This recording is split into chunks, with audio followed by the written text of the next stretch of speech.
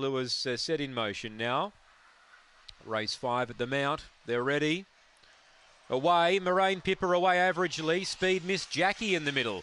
Miss Jackie's going to lob on the lead. Wyona Earp over to second. Omi Allen the rail third. Squeezing between the Moraine Pipper and Zelamar Jim, not in it at the moment. Miss Jackie gets clear.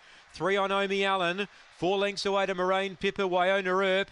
Then Zelamar Jim. Miss Jackie led by 3 still. Omi Allen does the pursuing. She's coming on now. Then Moraine Pipper. Miss Jackie by 2. Omi Allen can't get her. And Miss Jackie. Miss Jackie won by a length and a half to Omi Allen. Moraine Pipper third. Zelamar Jim, never ever a winning chance.